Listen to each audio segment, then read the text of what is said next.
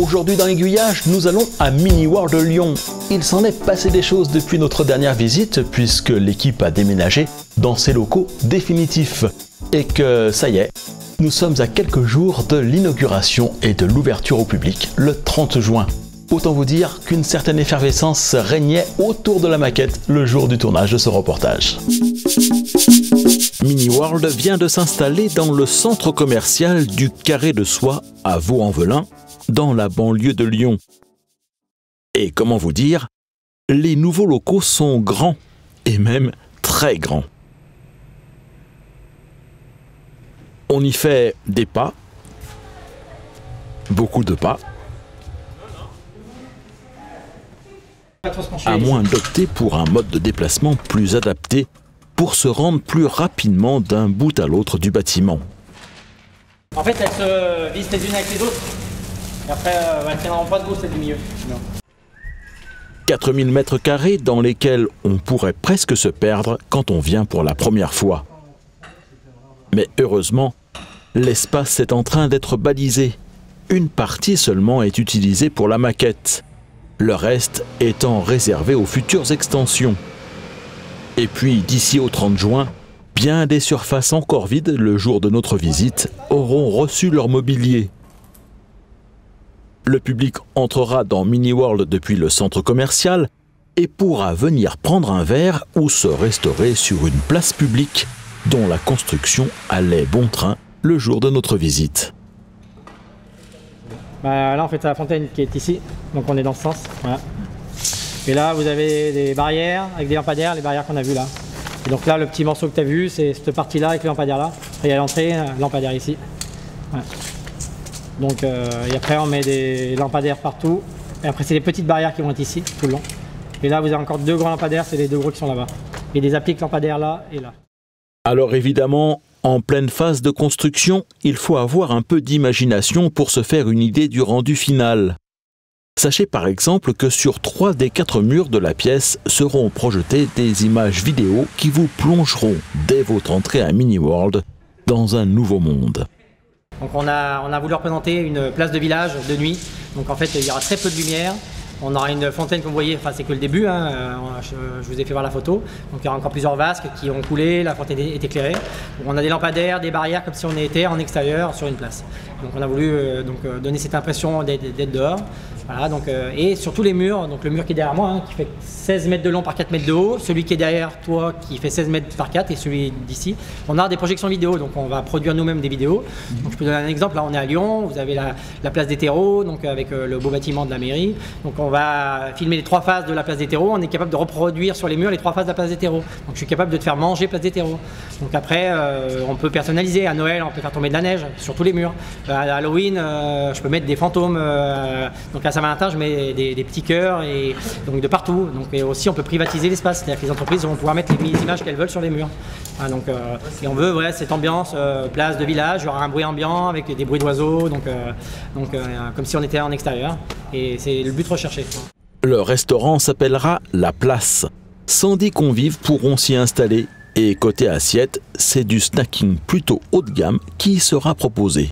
On mangera avec des vraies assiettes, des couverts, on pourra manger des pâtes, des bruschettas, donc des panini, voilà, des hamburgers. Mais par contre, avec des vrais verres, on pourra boire des vrais verres de vin. On a une cave à vin, donc avec le vin réfrigéré à la bonne température, dans un vrai verre à vin. Parce qu'on est en France, on peut manger des baguettes, des sandwichs et des panini, mais on peut les manger de façon classe, quoi. Donc ça veut dire assis dans un beau lieu, avec un beau verre. On n'est pas obligé de manger dans un endroit où on se sent pas bien. Et nous, on veut que les gens se sentent bien de partout. Et dans le restaurant, La Place, le restaurant de Mini World Lyon, on a envie que les gens soient bien.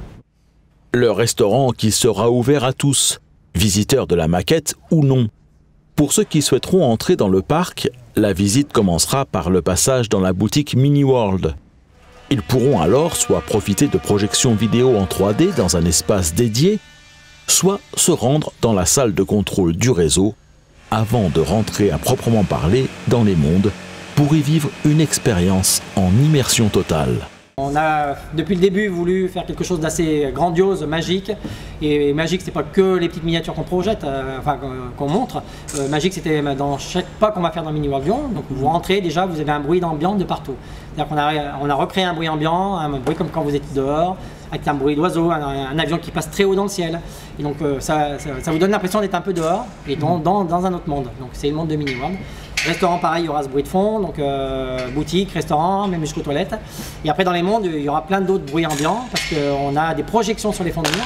Et dans lequel vous avez les nuages qui passent, un avion de chasse qui va passer le mur du son, la lune va se lever, le soleil va se coucher, donc vous aurez plein de nuages qui vont devenir tout noirs avec des éclairs, et les vrais coups de tonnerre des éclairs parce qu'on a du son, un caisson de basse partout, donc ça sera son et lumière, et donc parce qu'on a un cycle de nuit toutes les 20 minutes, et toutes les 3 cycles de nuit, on a un cycle fait des lumières comme on a fait au mois de décembre, parce que ça n'avait bien plu, et là ça change, la nuit dure plus longtemps.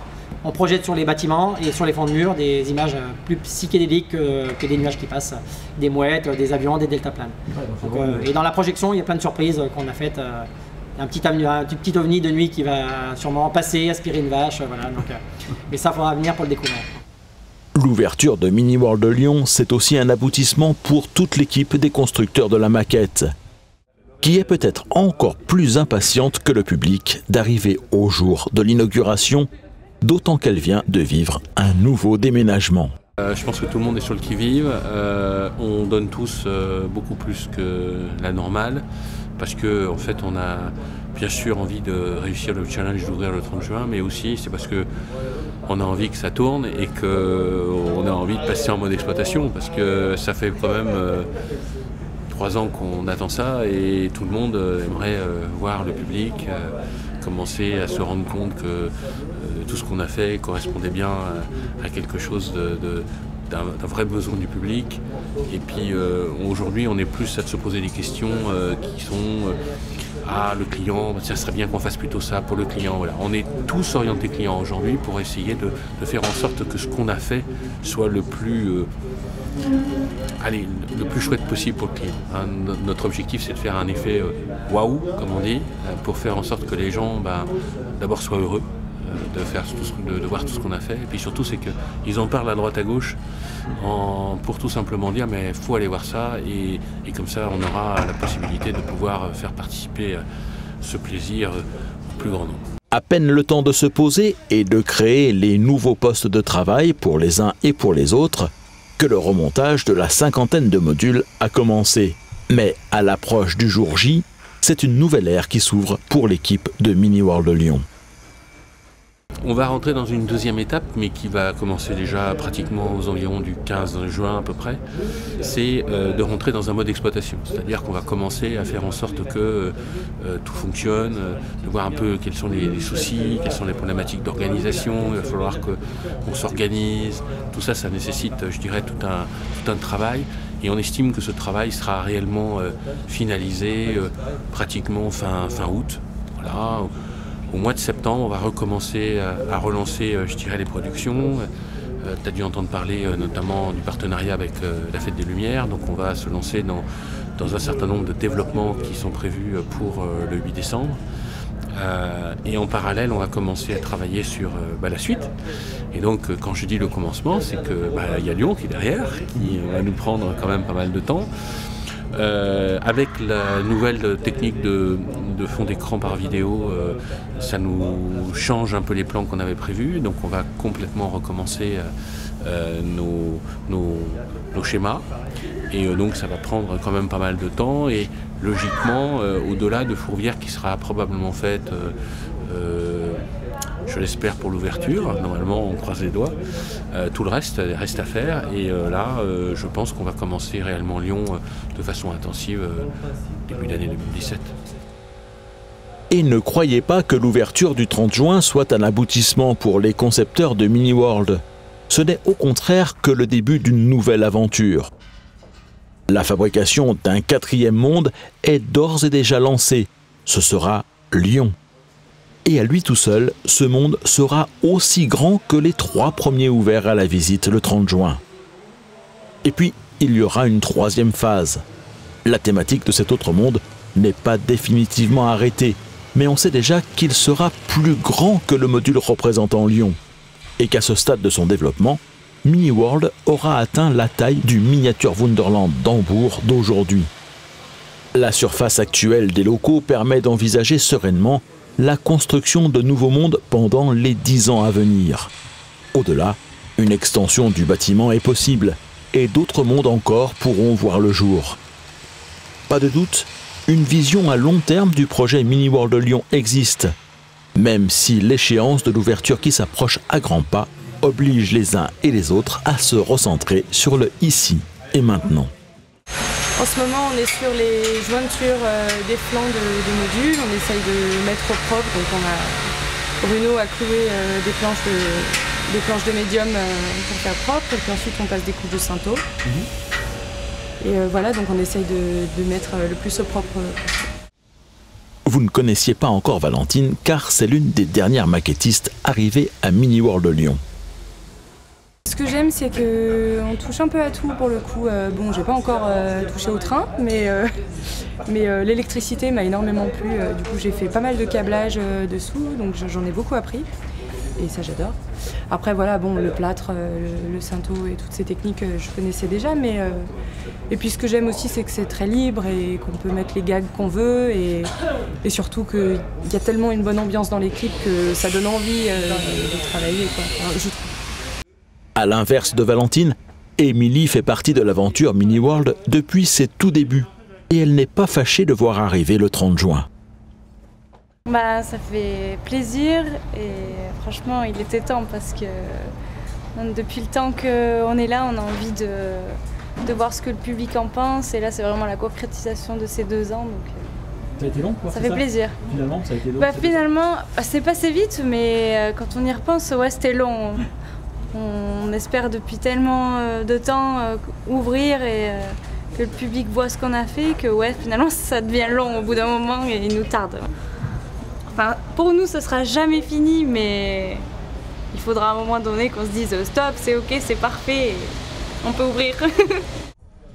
Pas trop de stress non plus pour Maxime, qui est confiant dans le fait que tout sera prêt pour le jour de l'inauguration. Je veux dire que presque tout fonctionne.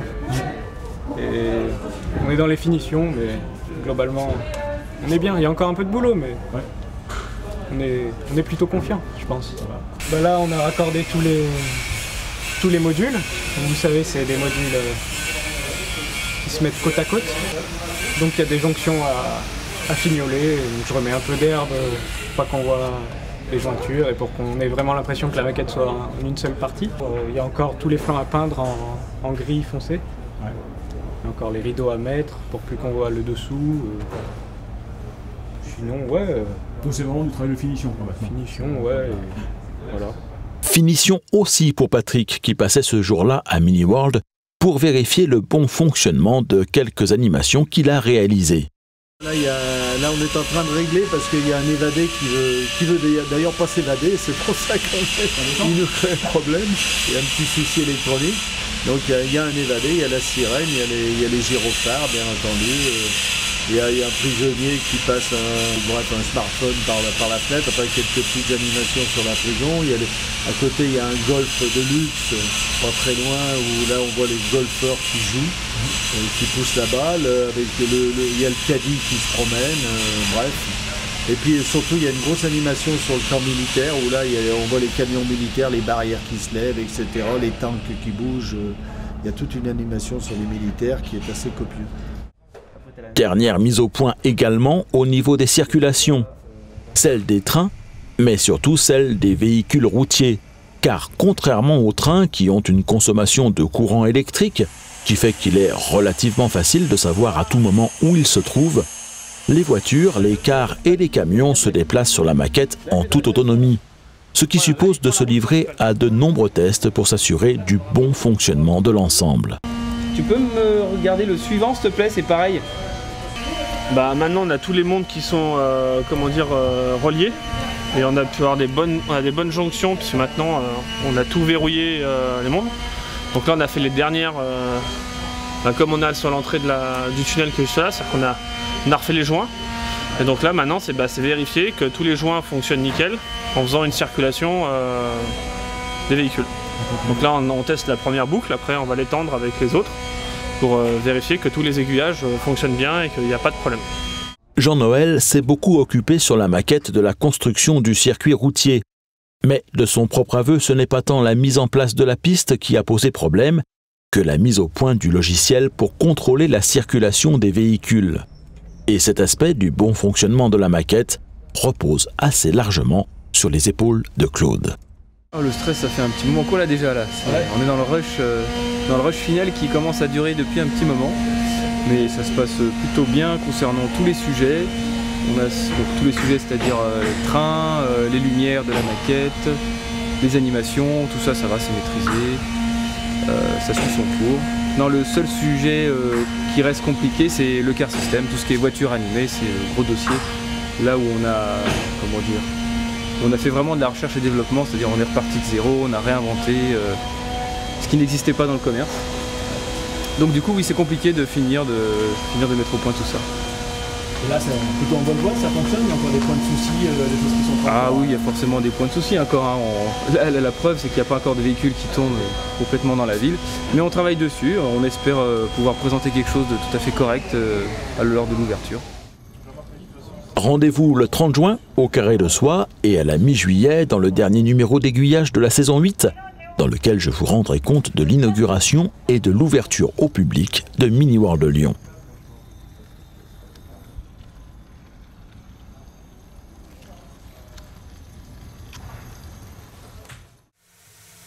La semaine prochaine dans Aiguillages, une balade dans le Lot. Je vous emmènerai à bord du Truffadou, le chemin de fer du Haut-Quercy, au départ de Martel, à la découverte de vues splendides sur la vallée de la Dordogne.